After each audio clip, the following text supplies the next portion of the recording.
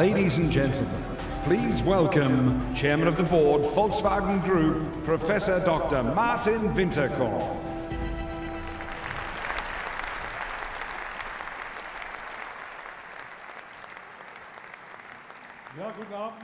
Good evening, ladies and gentlemen. I'm certain that all of you were looking forward to this year's 2015 Frankfurt Motor Show just as much as I was. Looking forward to fascinating cars, new technology and engineering, and meeting a lot of people and having lots of discussions. But here in Frankfurt, it's about more than that, too. In view of the major transitions going on in society and technology, people are asking us for new answers, new solutions, and they're asking us to adopt new paths. In the last 60 minutes, we've seen that we in the Volkswagen Group have adopted these new paths. We are working on these new solutions, and we are giving people these new answers. Let's take, for instance, electric mobility. The Porsche Mission E and the Audi e-tron Quattro are, to put it simply, quantum leaps in our industry. More than 500 kilometers of range with that much performance and a car that's so fun to drive. This is incredible customer benefit. The Tiguan GTE represents how we are now systematically bringing plug-in hybrids into more classes and more segments. And with V-Charge, Volkswagen has presented to you the future of charging. And Porsche, too, has turbocharging, which means that they're cutting the Gordian knot of e-mobility with charging times of just 15 minutes. Today already, our group has the widest electric fleet of the automotive world. But I can announce something to you here in Frankfurt. Before the end of this decade, we will be launching 20 more electric cars and plug-in hybrids, from small cars all the way on up to the next Phaeton and Audi A8, which means 20 new electric models by 2020. I think that that's the clearest possible expression of our commitment to electric mobility.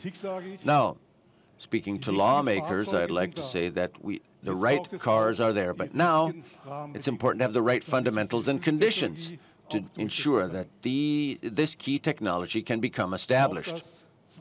And then there's a second major area for the future, digitization. This, too, has long ago become part of our DNA. And here, too, our new products are a very clear signal. The new Audi A4 and Seat Connect range demonstrate that, for us, connectivity and state-of-the-art infotainment have moved into all brands and all classes of vehicles.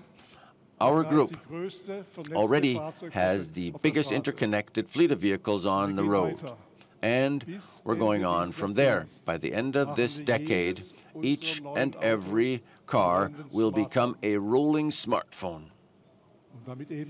And in doing this, we are paving the way, not least, for one of the most fascinating technologies of our time, automated driving. Audi and Volkswagen are ensuring that customers will be able to benefit from this as soon as possible on motorways, freeways, in stop-and-go traffic, and as you saw, in searching for a parking spot. And our assistance systems are evidence that we are making cars safer than ever before, as you would expect from Volkswagen, not just in the luxury class, but for everyone. And for Volkswagen, pioneering intuitive operating concepts such as gesture control in the Golf or touch are not science fiction. Very soon they'll be a reality in our car, accessible to all, with real added value for people, for our customers. Ladies and gentlemen, highly efficient diesel and spark ignition engines, the entire range of alternative powertrains, connectivity and automated driving, big data, smart mobility services and car sharing, new materials, and ever more efficient production processes.